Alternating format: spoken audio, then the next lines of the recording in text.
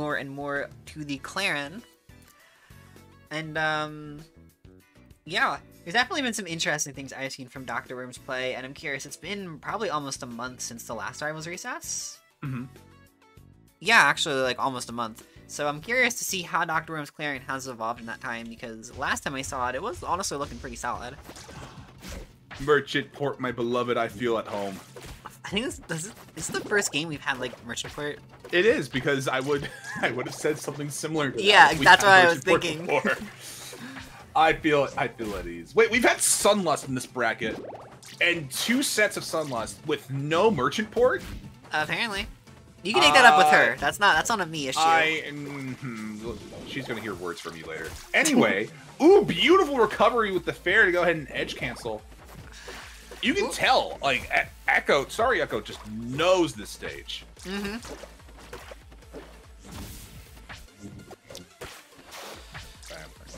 Magic card. The magic card. It's so good. I think one time Quirk. I misspoke. I'm not kidding. I think one time Quirk was watching my stream and he added me in Rivals Recess. Like, hey, what's that one song you had on Merchant Port? And it was this song. Oh, it slaps. Speaking of slaps in cities, Clairen up a stock. I don't know what that transition's about. I just want to play Slap City. I can play later. Yo, slaps? Perchance. Perchance? Slap cities? But right now we have Rivals of Ether. This is certainly no Asha on screen. Mm-hmm. But we are playing Framemakers, that's for sure. We got Orcane. True, Orcane on Merchant. We're on Merchant and it's Orcane! This is Framemaker! This is a Framemaker! Orcane versus Octodad. Oh, please don't. But, anyway, finds a downstrong confirmed. 2 stocks apiece, but, StarryEcho. Yeah, hesitating on the bubble parry. Yeah, tough DI there. Dr. Worm not parrying bubbles. That is something that I think at low level against Orcane is really important to learn. It's one of the harder, like, slide parries to get in the game. Mm-hmm. But once you kind of get it a couple times, I feel like it's a lot easier to do it pretty consistently, as long as you're not, like, standing right next to bubbles when they pop. Yeah, just gotta practice the timing once you get used to it. Should be easy. I mean, Clairen also has the counter as well. You can just kind of just jump into it and just go. If you get in that situation, down B definitely helps. Like, down B is better against Orcane than it is against most of the cast. But, Ooh, barely misses with that empowered F-Strong. Yeah, ooh, and the strongest move's gonna take it out the top! Speaking of, that was a critical tipper right there. Dr. Worm taking game 1 fairly comfortably. That was like a full stock, or pretty much a full stock lead at the end, so... That being said, StarryEcho did look really good at the start of the game. It was just kind of, like, Orcane is a character that can really struggle to get in on Clairen. He's got slippery movement and decently big moves, but nothing he has in neutral is, like, quite polarized enough to deal with the crazy big disjoints that Clairen has. Yeah, you kind of just have to play the whip punish game, right? You have to wait for Clairen to make the first move, and then you punish with one of your faster options, like down tilt, jab, jab. Like, exactly, and like I'm saying it like it's easy. It's not. It's really not. You kind of got to get her, like, panicking and throwing out wild buttons that are, like, pretty easy to read almost. Otherwise, it's going to be really hard for you to break through her defense. And once you do break through her defenses, it's pretty good. We definitely saw some good stuff from StarryEcho in that regard. But I'm interested. That was crazy. Went with a try to run off and do an up air spike, do a little belly flop. It is deceptively strong.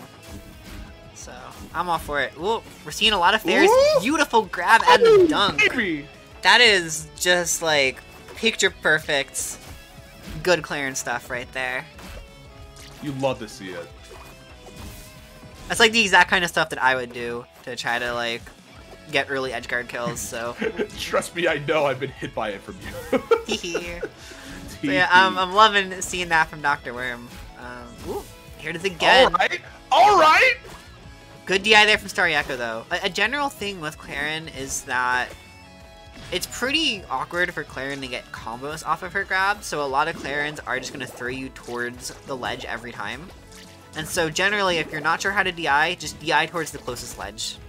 and you're probably gonna escape like a really bad flop. You might get off stage, which is not good against Clairen either, but it's better than just like holding and eating an F strong or something, and like potentially dying for it at kill percent. Speaking of eating F strong, just one more F strong is gonna be able to take a stock. Ooh, there we go. Jab into F strong, but cannot find the critical. Yeah. Another F strong, all the way off stage. One more. One more for people at home. Let's go. Beautiful spacing right there, by the way.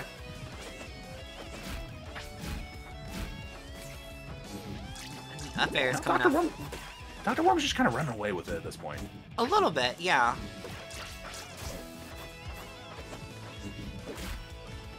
That being said, Orcane does have a very terrifying punish game when he gets in, and we've definitely seen some good punishes from StarryEcho, as well as a lot of people just not prepared to DI those strong attacks. Yeah, StarryEcho needs to find more of those. I mean, I guess the bad DI on the F strong is what's going to be able to go ahead and seal those stocks, right? Mm-hmm. Ooh, barely misses another one of those F strongs. I mean, it's working, right? That's the button you have to go with. Right.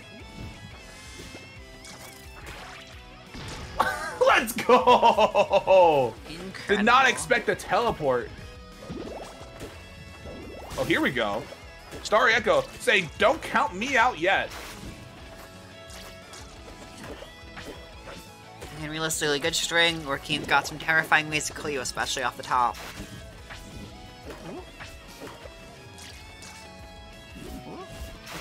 Ooh, oh, there we go! Yeah, no bubbles at ledge, just gonna wait for the up B. That was some really good timing. A lot of people at this level struggle to time, you know, their punishes around Clairen's up B, but that was beautiful timing. Fantastic. And StarryEcho was able to go ahead and clean it up, make it 1-1. Counterpicks Rockwall. Clairen Rockwall again? Yeah, Clairen players, you are very silly, and we saw this happen against StarryEcho too, and it did not go very well. Again, I'll say exactly what I said to Heathen in the last set. I think Clairen's good on the stage, but I think most characters are better. The only one I would think of as an exception is like Absa, I guess. So you gotta be really, really confident picking the stage. And granted, I don't think Orcane's like insane on this stage. I don't know what's going on right now with StarryEcho, but It's just a full stock lead. Decided to give some charity to Dr. Worm. Apparently. Yeah, just gonna land with the dare. Not too much off of that, but still getting some damage.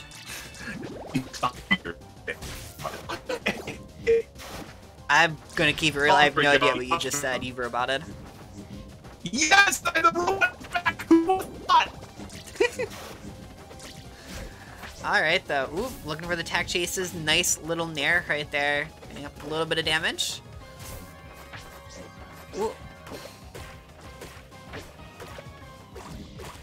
Oh my god, the spot dodge attack from StarryEcho. That's crazy. You don't really see it get used that way very often. Probably because it's not that good, but sometimes it will work, I guess. Oh, and again, Dr. Worm really would be useful to get used to side parrying those bubbles. That is one of the biggest things that I'm noticing right now. Is just there's a lot of like huge punish opportunities that are not being taken advantage of. And it's one of those things where like, if you let them get away with it, then they're just going to keep doing it more and more and restricting your options in neutral. So like, it's good to know how to deal with that. Now we're at one stock apiece. StarryEcho coming alive here. Both of them teleported behind each other. Nothing personnel going on here. Actually, it's all personal if they're both teleporting. Anything you can do, I can do better. Yeah? Yeah. Oh my god. And, speaking of upstrong kills, very firmly looking like Orcane's territory right now. This game number 3 going to StarryEcho. Oh, okay. All right. I'm not gonna lie. I saw that we were going back to Rockwall, and I was a little bit concerned about what did we learn here today. But we learned a couple of things, including we should probably go Etalus into Let's try the Etalus. on Rockwall. Let's give try the the Etalus a chance. Yeah, definitely a little risky to do it when you're one game away from losing the stat, but I do see the vision here. The Dr. Etalus is a character he has more experience with, though I don't know how much he's been playing it recently. Oh, but he's looking good. Dr. Worm looking great right now. Getting some pretty solid damage already right out the gate. 90% on that Orcane. Now, I would say his death percent. In the right situation. Ooh, never mind. Dr. Worm. Thought you were going to get hit by the single hit of back air. DI is out to go ahead and get out of the follow-ups and gets hit by the sweet spot. That is... Happens in hockey. It sure does. It's a tragedy of playing against Orcane. That's a weird hammer. There we go. Now we got the icicles. Honestly, kind of felt like an accident, but it's always hard to say for sure. Okay, not a bad Dacus. All right, we got there. I was not ready for the green armor. I'm not gonna lie. It's Ganondorf. God damn it! Come on, it's good. It's good. It's good. I wasn't ready for it, but I see it now. I see the vision. Yeah. There we go. Double up tilt. Found a way to get off the platform and then convert into a empowered F-Strong. One more stock for StarryEcho to go ahead and get into winners finals. Yeah. Gotta say, he's looking really good right now. Got a lot of momentum on his side, even with this Etalus ice on the stage. You know, that Dr. Worm wasn't able to really do much with it, so now it is fallen apart piece by piece on big old Galaxy F-Strong right there. And from around the world. StarryEcho moves on to winners finals to take on Kuru. Yeah. So now let's go ahead and go down into the losers bracket. And starting off on the loser side, we have Sunlust. We got more Shovel Knight. We're back, baby. Yes, Shovel Knight back on the menu. Going up against Heathen. And now I don't actually need to talk to Sunlust because we are starting on Merchant Port. Yeah. Real quick before we jump